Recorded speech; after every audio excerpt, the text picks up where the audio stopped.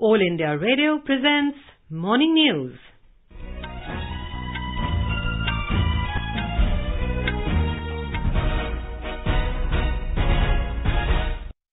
Good morning. I am Meenakshi Sant and with me is Saira Mushtaba. The headlines. Prime Minister Narendra Modi to share his thoughts in Mann Ki Baat program at 11 this morning. Health Minister Dr. Harshvardhan says corona vaccine likely to be available in the country by January. Last date for filing of income tax and GST returns extended till 31st of December. Dussehra is being celebrated across the country today. And in IPL cricket, Kings 11 Punjab beat Sunrisers Hyderabad by 12 runs in Dubai.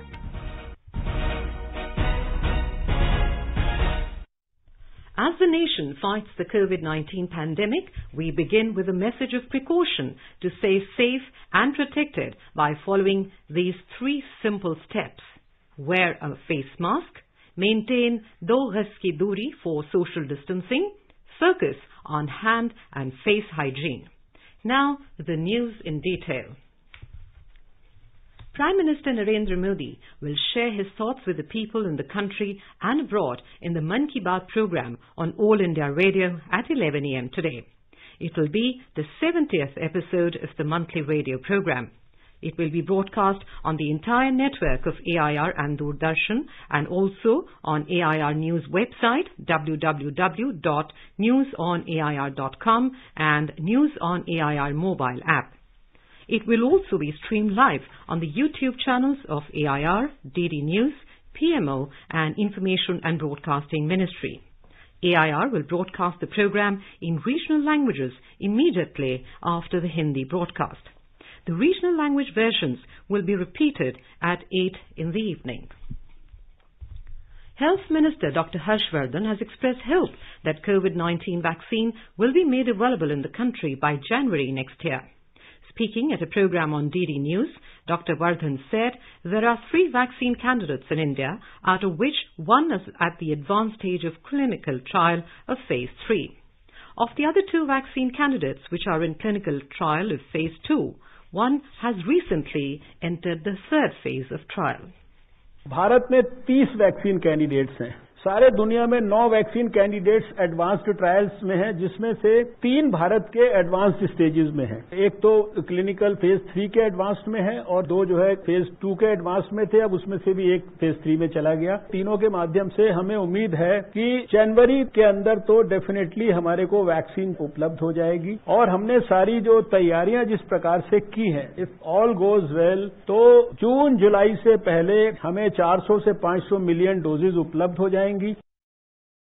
Dr. Harshvardhan also appealed to the people to follow COVID-appropriate behavior to check the spread of virus in view of the coming festive seasons. The Health Ministry has said that in a significant achievement, India's total recoveries from COVID-19 have crossed the landmark milestone of 70 lakh. In a tweet, the ministry said the top 4 states account for more than half of the total recovered cases. It said about 44% active caseload of the country is contributed by them. The ministry said 10 states and union territories are contributing 81% of the high number of daily recoveries. The country's COVID-19 recovery rate has now reached 89.78%. The actual caseload currently comprises only 8.71% of the total positive cases. Presently, the total number of active cases in the country is over 6,80,000. In the last 24 hours, 53,370 new cases were reported, taking the total number of positive cases in the country to over 78 lakh.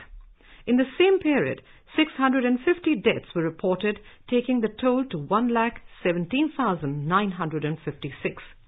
Currently, India's case fatality rate is 1.51%, which is one of the lowest globally. A total of 4,116 new confirmed cases of coronavirus infection were reported in Delhi in the last 24 hours, taking the total number of cases to over 3,52,000. The Delhi government said that over 3,19,000 people affected with coronavirus have been cured so far. In the last 24 hours, 3,614 people recovered and 36 deaths were reported in the national capital, taking the toll to 6,225.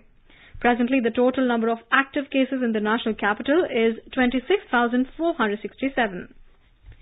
In Bihar, COVID-19 recovery rate has improved to 94.36%.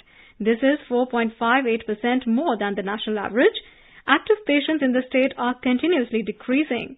At present, 10,879 patients are undergoing treatment in various hospitals. 1,99,521 patients have so far recovered from the infection in the state. An average of over 1 lakh corona testing is being conducted every day. Gujarat recorded 1,021 new cases during the past 24 hours. The recovery rate has reached up to 89.37%. More from our correspondent. Gujarat has recorded 6 deaths yesterday, the lowest during the last 6 months on a third successive day. Total death toll of COVID-19 in the state has gone up to 3,682.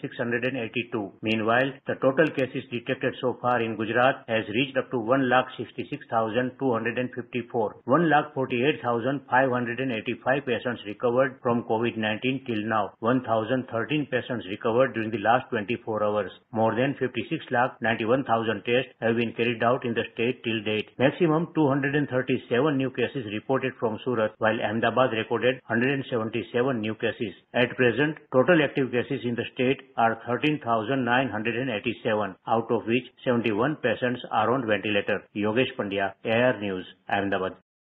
After a long break and continuous demand by the gym owners to allow them to open, the gymnasiums in Maharashtra are finally back in the business from today. The gym owners were continuously insisting to allow them to open the gyms, but Maharashtra government was not ready to start the gym activities, considering the risk of spreading the COVID infection due to the highest positivity rate in the state. But after the improvement in recovery rate and decline in the cases, the state government has allowed the gyms to open from today. A report. As the gymnasiums in Maharashtra are back on track from today, the gym owners as well as the gym users will have to follow the guidelines and adopt a new culture to keep their activities on and also to remain healthy and safe from the COVID infection. It is mandatory to wear a mask all the time in the gym and they will have to follow the respiratory etiquette strictly while coughing and sneezing. Group exercises and facilities like steam, sauna and shower are not allowed. Distance between the gym equipment should be at least 6 feet. Separate entry and exit routes should be available. There should be regular sanitization of gym equipment and also the entry and exit points. Gym owners are also told to follow staggering of gym timings and limit the number of people per batch to maintain safe distance. Installation and use of Arogya Setu app is advised to all. Shailesh Patil, AIR News, Mumbai. Karnataka has achieved a new record in testing with 1,12,545 COVID tests conducted yesterday, taking the total tally to 72,81,090. The state also reported more recoveries than the new COVID cases for the 10th consecutive day. More from our correspondent. Karnataka Health and Family Welfare and Medical Education Minister Dr. K. Sudhakar in a tweet said that out of 1,12,545 tests conducted yesterday, 90,564 are RT-PCR tests. 15 districts reported 0 deaths and 2 districts reported more than 5 deaths. The recovery rate is 87%. Out of 30 districts in the state, 22 districts have registered below 100 new cases yesterday. Among the new cases, Bengaluru city reported the highest number of 2,251 cases and the lowest number of 7 cases reported from Bidar district. The War Room in charge Munez Mudgil has said that consistency in maintaining highest possible testing numbers and cooperation from people by wearing masks and ensuring social distancing have resulted in state gaining ground in reducing positivity and the fatality rate. R. Murthy, AIR News, Bengaluru. The numbers of COVID-19 in Tamil Nadu keep crashing day by day. In the past 24 hours, only 2,886 new cases have come up, which is a new low. The active caseload also has dropped below 32,000. A report. The downward move of COVID-19 graph is being witnessed in almost all the districts in Tamil Nadu, including in Chennai. 20 out of 37 districts in the state have reported no deaths due to the viral disease in the last 24 hours. Meanwhile, the state government has announced that from January 1st onwards, all the state government offices will go back to the routine of functioning for 5 days a week. In a notification issued on May 15th, the attendance of the staff has been reduced to 50% on any single day. remotely as they were asked to come in turns for 6 days a week. After a slew of relaxations, the number of working days and working hours are now going to get reversed to the pre-lockdown times. Jai Singh, AR News, Chennai. Talking to All India Radio, medical expert Dr. Manus Kamal Sen has asked people to follow corona-related guidelines to stay safe, especially during the upcoming winter season. घर से पहले निकलने से पहले हमें ये ध्यान में रखना कि कोविड गया नहीं है। जितने भी हमारी दिशा निर्देश हैं इस विषय में, जैसे सामाजिक दूरी बरकरार रखना, हाथ का धोना और मास्क का सही इस्तेमाल करना, इसको हमें सदैव मन में रखते हुए तब आगे बढ़ना है। जहां तक हो सके भीड़ से हमें दूरी बनाए रखना है। घर में ही त्योहार मनाएं। इलेक्ट्रॉनिक माध्यम से सारे त्योहार मनाए जा रहे हैं, तो हम भी इसका सही तरीके से पालन करें। Prime Minister Narendra Modi virtually launched 3 key projects in Gujarat yesterday. Mr. Modi launched the Kisan Suryodaya Yojana for the farmers of Gir Somnath, Patan and Dahod districts, which will provide daytime power supply to farmers for irrigation. Speaking on the occasion, the Prime Minister said, the Kisan Suryodaya Yojana starting from Junagadh, Gir Somnath will bring a new dawn in the lives of the farmers. He said in the coming days, this scheme will be implemented in more than 1,000 villages and will make the everyday life of millions of farmers easier. किसान सूर्योदय योजना न सिर्फ राज्य के किसानों को सुरक्षा देगी, बल्कि उनके जीवन में नया सवेरा भी लाएगी। किसानों को रात के बजाय जब सुबह सूर्योदय से लेकर के रात 9 बजे के दौरान 3 फेज बिजली मिलेगी, तो यह नया सवेरा ही तो है। मैं गुजरात सरकार को इस बात के लिए भी बधाई दूंगा कि बाकी व्यवस्थाओं को प्रभावित किए बिना ट्रांसमिशन की बिल्कुल नई कैपेसिटी तैयार करके ये काम किया जा रहा है। इस योजना के तहत अगले 2-3 वर्षों में लगभग 3,500 सर्किट किलोमीटर नई ट्रांसमिशन लाइनों को बिछाने का काम किया जाएगा। Prime Minister also inaugurated India's biggest cardiac hospital, UN Mehta Institute of Cardiology and Research Centre at Civil Hospital campus in Ahmedabad. Mr. Modi said efforts are being made to connect every village with better health facilities. Mr. Modi said under Ayushman Bharat, 21 lakh people from Gujarat have received treatment so far.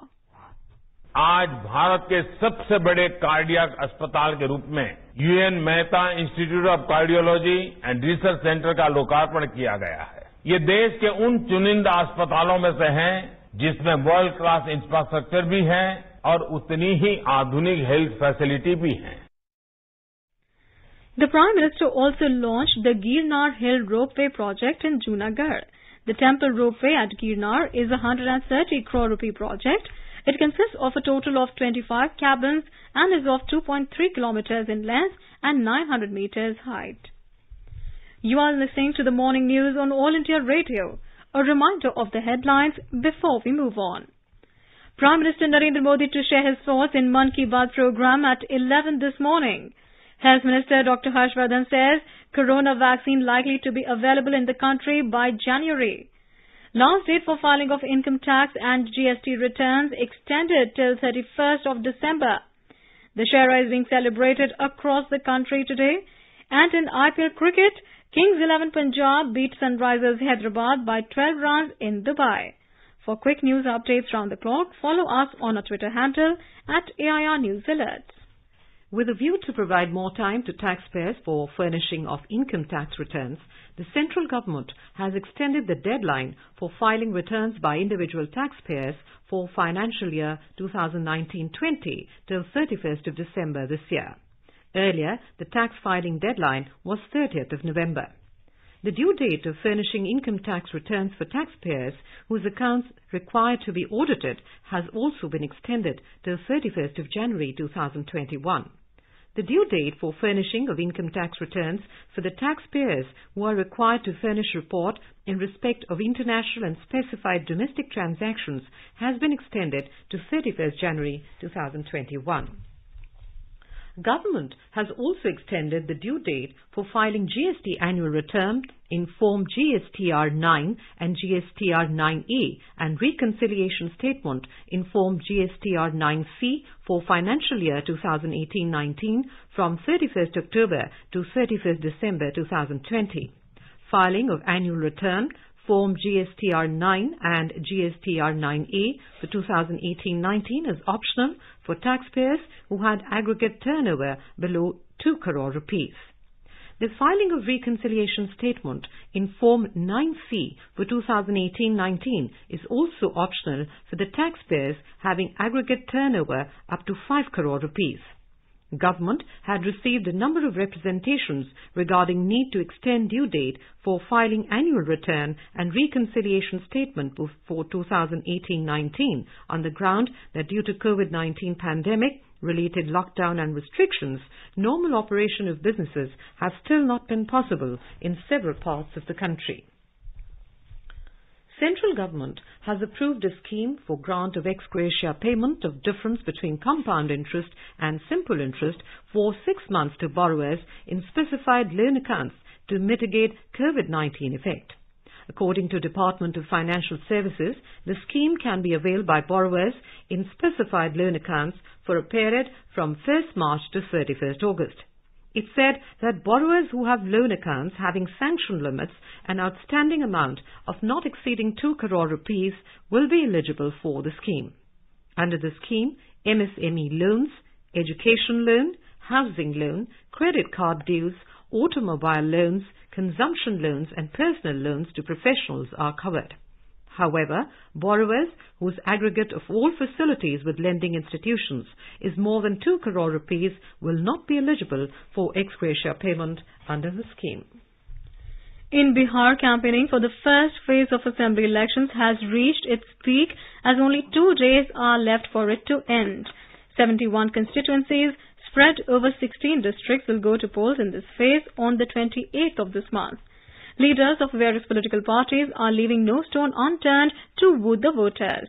They are holding a series of election meetings and road shows. More from our correspondent.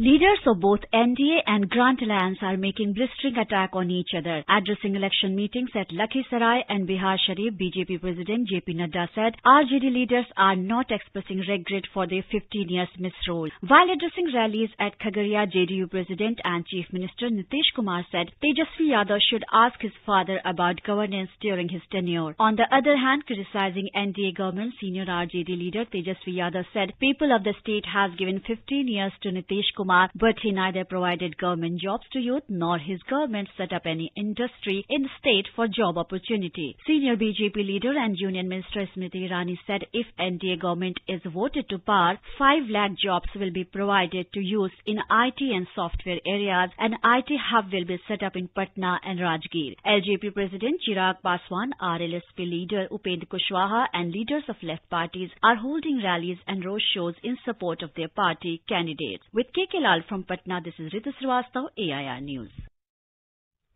In Bihar, 3 people, including a candidate from Shivhar Assembly constituency, were shot dead while campaigning yesterday evening. The police said the incident took place around 7 p.m. in Hatsar village under Purnahiya police station area of Shivhar district. 10 unidentified assailants attacked the Janata Dal Rashtravadi candidate Sri Narayan Singh while campaigning for the assembly polls. During the incident, one of the criminals was nabbed by the crowd but was killed in the subsequent mob lynching. The police said prima facie it appears to be an incident of gang war because Sri Narayan Singh had criminal antecedents. Paddy procurement for Kharif 2020-21 is going on at a good pace in the procuring states of Punjab, Haryana, Uttar Pradesh, Tamil Nadu, Uttarakhand, Chandigarh, Jammu and Kashmir, Gujarat and Kerala. The Ministry of Consumer Affairs, Food and Public Distribution in a statement said that so far 135.72 lakh metric tons of paddy have been procured against last year's corresponding purchase of 109.54 lakh metric tons. This shows an increase of 23.91% over last year. The ministry said based on the proposal from the states, approval was accorded for procurement of 45.1 lakh metric tons of pulses and oilseeds of Kharif marketing season 2020 for the states of Tamil Nadu, Karnataka, Maharashtra, Telangana, Gujarat, Haryana, Uttar Pradesh, Odisha, Rajasthan and Andhra Pradesh under the price support scheme. On the second day of his visit to Darjeeling district in West Bengal and Sikkim today, Defence Minister Rajnath Singh is scheduled to interact with Jawans at border posts in Sikkim. Mr. Singh will also participate in Shastra Puja and inaugurate a project of Border Roads Organisation BRO in Sikkim. More from our correspondent.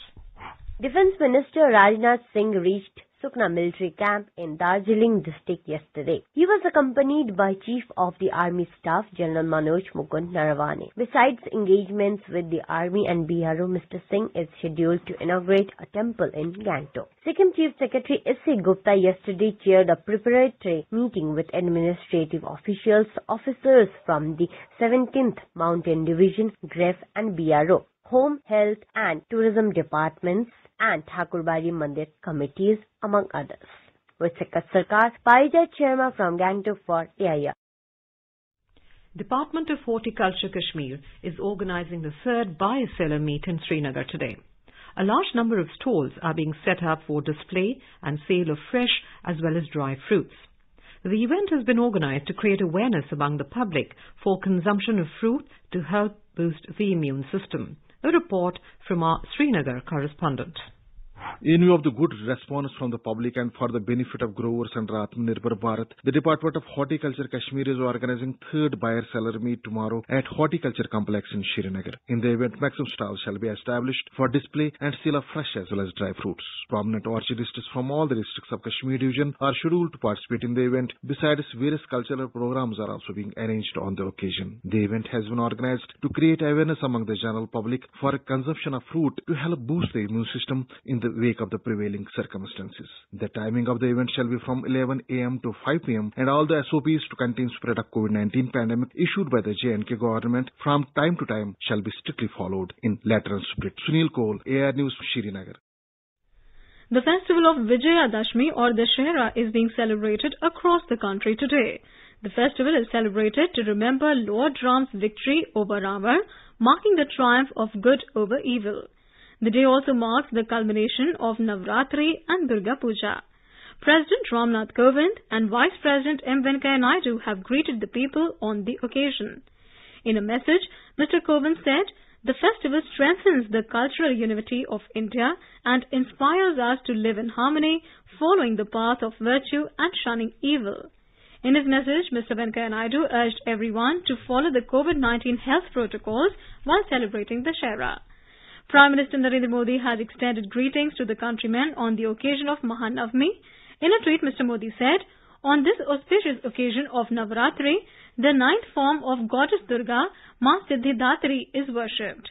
He said, "May everyone get success in their work by the blessings of Ma Siddhidatri."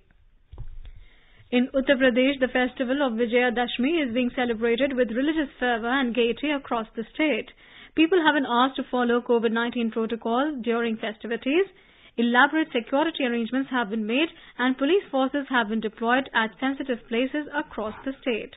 More from our correspondent. Governor of Uttar Pradesh Anandiben Patel and Chief Minister Yogi Adityanath have greeted the people on the occasion of Festival of Victory of Truth over Evil. While extending his message of greeting to people, Chief Minister said that the Festival of Vijayadashmi symbolizes the victory of religion over iniquity, goodness over evil and truth over untruth. Chief Minister has appealed people to fully adhere to the protocol of COVID-19 and social distancing during the programs being organized on the occasion of Dussehra. In wake of COVID protocol, public functions of burning of effigies of Ravan or Ravan will not take place at large scale. Staging of Ramlila show with huge public gathering are also not being conducted in state, but people could virtually witness end of evil Ravan this evening through staging of international Ramlila at Ayodhya. The entire program is being telecast live on Doordarshan National and DD Bharati every day. MS Yadav, AIR News, Lucknow. In IPL cricket, Kings 11 Punjab beat Sunrisers Hyderabad by 12 runs in Dubai last night. There will be 2 matches today.